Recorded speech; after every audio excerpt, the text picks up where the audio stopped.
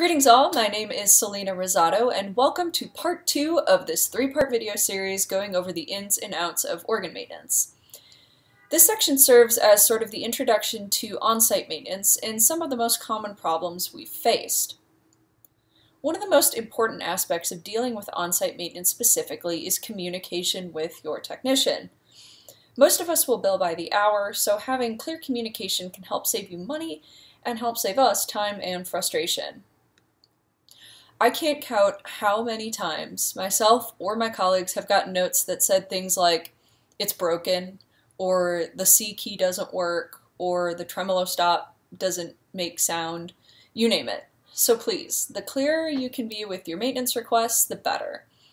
Even if you don't know the technical terms for a specific maintenance issue, become familiar with how to write out where a specific problem is located and with as basically specific of a description as you can get.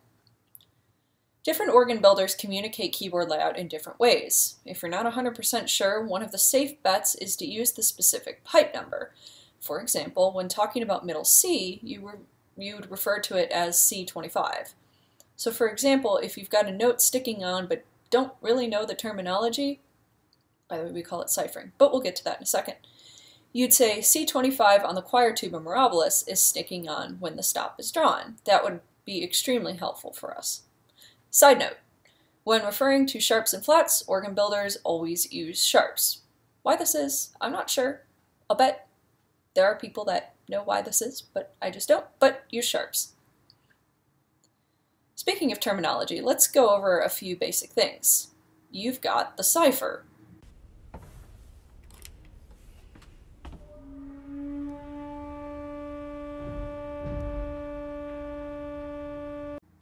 The dead note,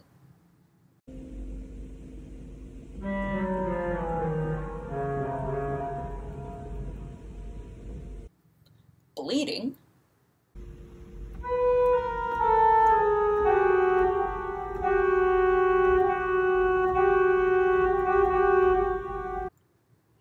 or a sticking key.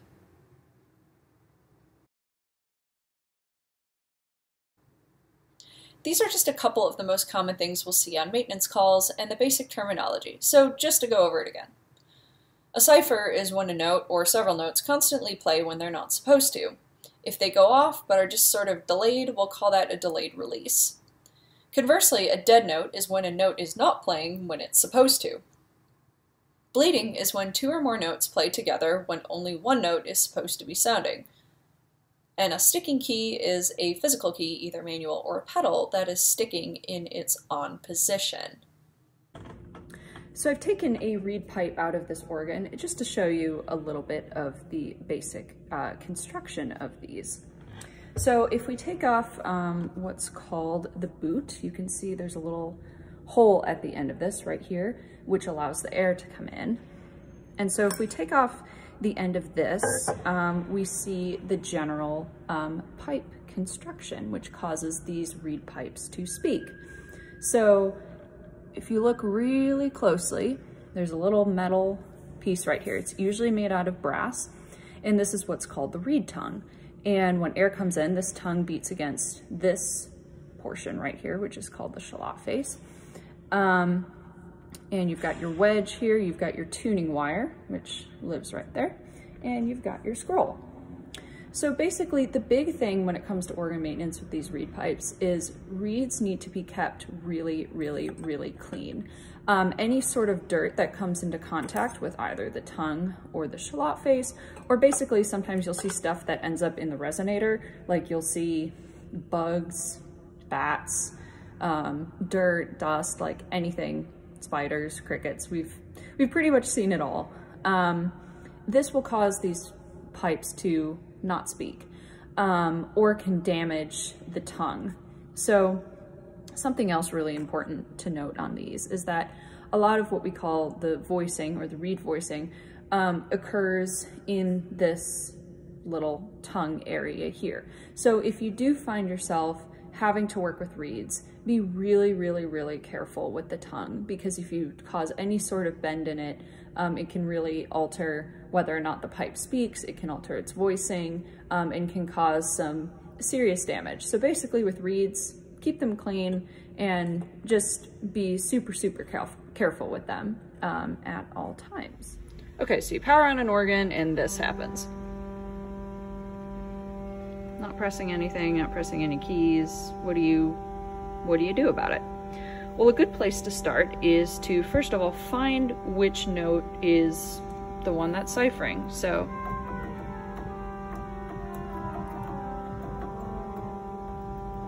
as we see, there's no change in the pitch when we press this. So if you kind of repeat the note a couple times, that may dislodge some of the debris that may have been stuck in the pouch or on top of the pouch or on a valve, because that is usually a common issue, especially in dirtier chambers. So a good kind of no frills way to start with your repair. So it's Sunday morning and you encounter a cipher and you realize that, well, the problem's not in the console, it's in the chamber. If it's one specific pipe, you have a couple options.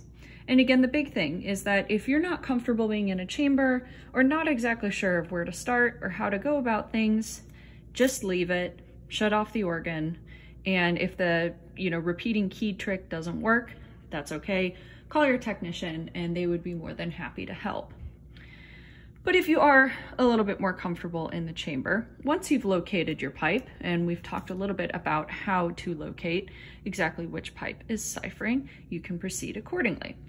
So say you do your proper shading technique and you notice, well, this is the one that's ciphering right here. Again, not touching the pipes. So basically you have a couple options.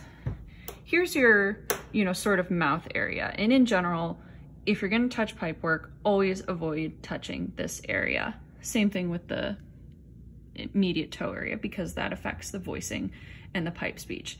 And again, pipe metal is super, super fragile and super flimsy. So just err on the side of caution always. And basically, if you grab it by here, you're usually okay. And just being gentle, you can pick it up and set it either on the toe board, or if the walk board is a safe area, just pick it up and set it there.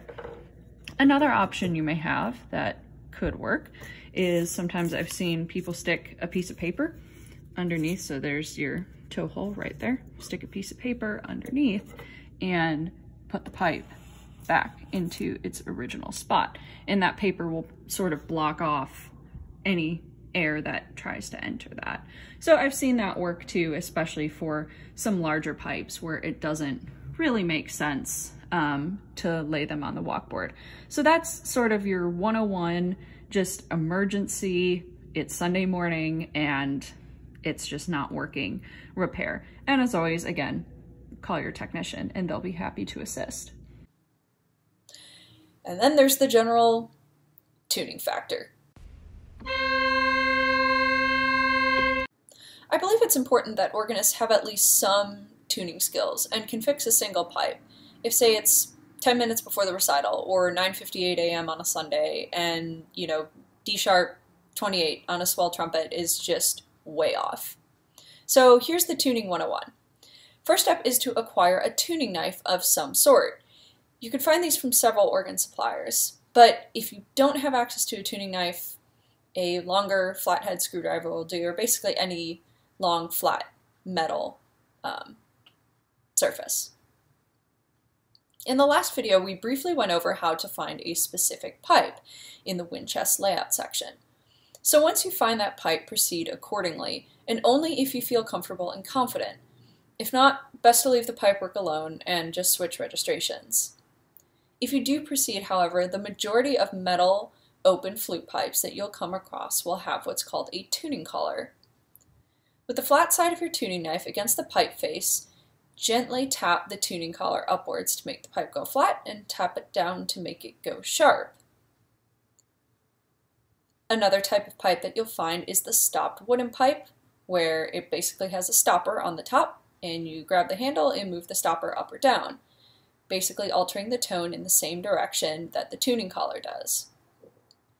If there's not a stopper, sometimes you'll find on metal pipes a cap or a felted cap on the top. That is basically tuned in the same way, following the same principles. Reeds can be different. There are a couple of different ways to tune reeds, on their top or on the wire, depending on their construction. Some have caps, some have tuning collars, some have scrolls. But if something is absolutely way out of whack, your best bet is to go with the wire. With the side of your tuning knife against the wire, tap to move the wire up or down, similarly to how you would treat the collar.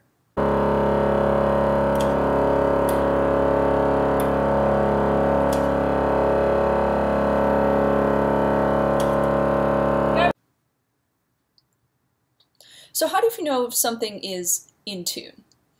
In order to tune a pipe, you need a console assistant, or at least it would be really, really helpful to have a console assistant, someone to serve as a key holder. This person should ideally play the specific pipe in question with either the octave above or below, or with a common tuning rank, such as a 4-foot string or principal. Now listen to the two pipes together, both the out of tune one and the one that you're tuning it to.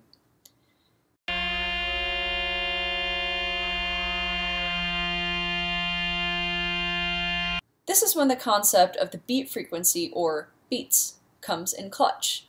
As you manipulate the pipe, you'll hear these audible beats start to speed up if it's going farther out of tune, or slow down when it's getting closer into tune. When the beats disappear, the pipe is in tune.